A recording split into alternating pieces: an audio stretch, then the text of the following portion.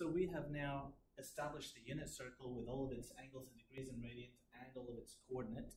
Let's see if we can understand the unit circle a little bit better. I want to start by taking the 30, 60, 90 degree triangle, and I'll redraw it over here. And this acute angle is 30 degrees. Now remember from our first video, using special values, that if my hypotenuse is 1, this distance here was 1/2, and this adjacent distance is √3 on 2. And we have those values here as well, because remember the √3 on 2 represented that distance, that half represented this distance. Okay, the √3 on 2 represented the x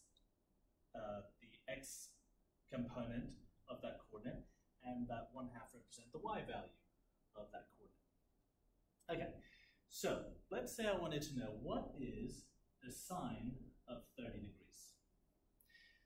Sine 30 is equal to my opposite, which is 1/2, divided by the hypotenuse, which is 1.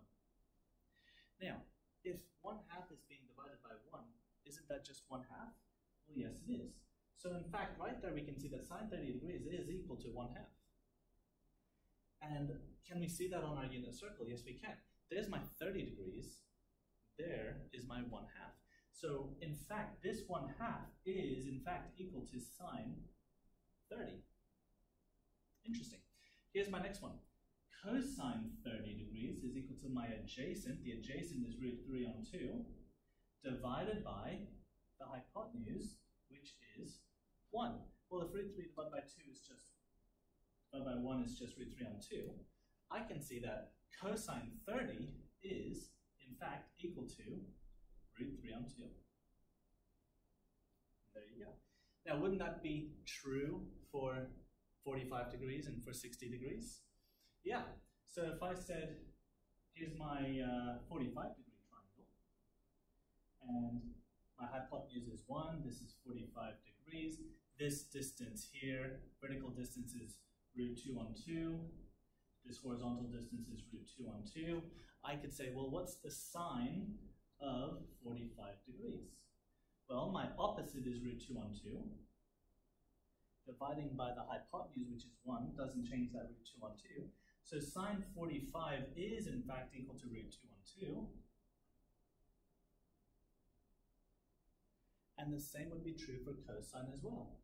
Cosine 45 degrees is equal to the adjacent divided by the hypotenuse, also √2 divided by 2.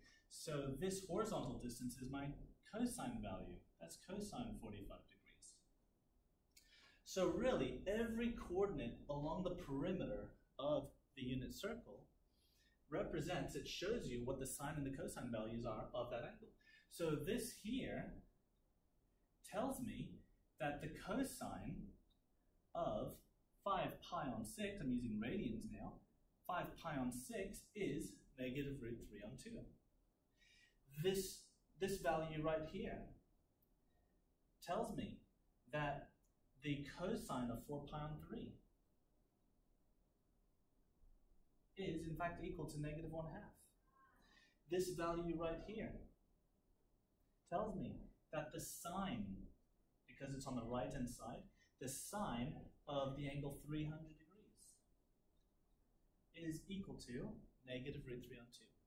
Okay, and that's extremely handy to know.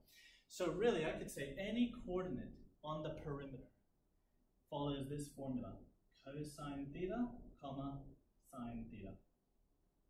And that works for both radians and for degrees for the angle theta. We'll pause there.